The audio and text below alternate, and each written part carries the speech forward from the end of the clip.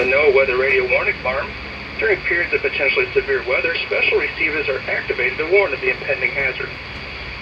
Tests for these receivers are normally conducted by the National Weather Service every Wednesday between 11 a.m. and noon. When there is a threat of severe weather on Wednesday, the test will be postponed until the first available good weather day. Reception of this broadcast and warning alarm will vary at any given location. This variability, normally more noticeable at greater distances from the transmitter, will occur even though you're using a good quality receiver in perfect working condition.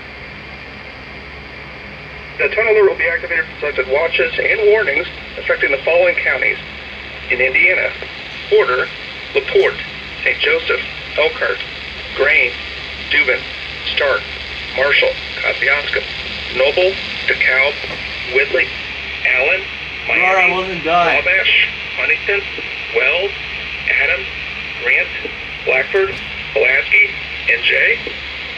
In Ohio, William, Fulton, Defiance, Henry, Paulding, and Van Wert. And in Michigan, Marion, Cass, St. Joseph, Branch, Hillsdale. For more information, see our webpage at www.weather.gov/IWX and click on NOAA Weather Radio under Local Information. We now return to normal programming.